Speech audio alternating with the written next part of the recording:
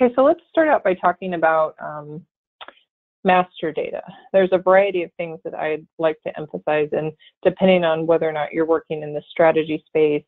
maybe you're a leader in a business, or you're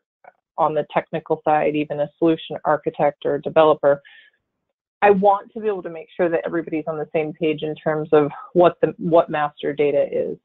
From a high level perspective, master data within the industry, people will sometimes say that it's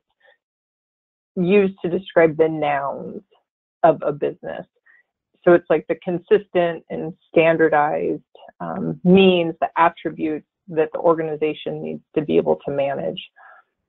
In the example of provider master data, some of those nouns or some of those attributes might include things like the provider's name, the practicing degree, maybe the practicing specialty, the board certification specialty, whether or not the provider's a PCP,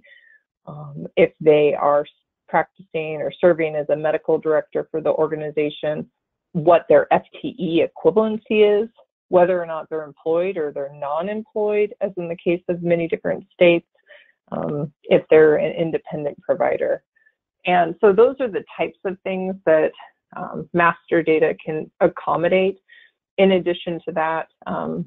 you're also able to integrate and to manage something that's known as reference data. We'll talk about that in depth in a little bit, but right now, master data, what it does is it really enables the organization so that you can push data, or as you can see in the visual aid, you can distribute the data across the organization to either